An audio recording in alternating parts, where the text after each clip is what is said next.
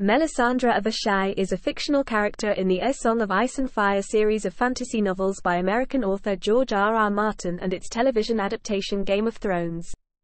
She is a priestess of the god Arlor, also called the Red God or the Lord of Light, from the continent Essos and a close advisor to King Stannis Baratheon in his campaign to take the Iron Throne.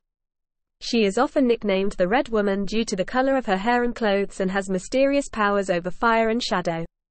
She is a prominent example of Martin's use of magic within the story, and is the source of several important prophecies that guide the narrative.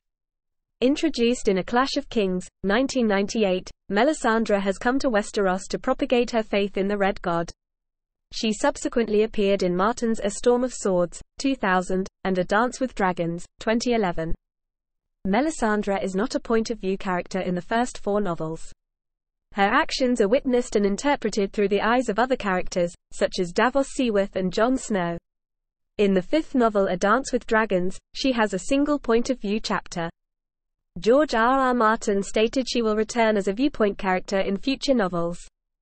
In the HBO television adaptation, Melisandre is portrayed by Dutch actress Caris van Houten, who received a nomination for the Primetime Emmy Award for Outstanding Guest Actress in a Drama Series for her performance.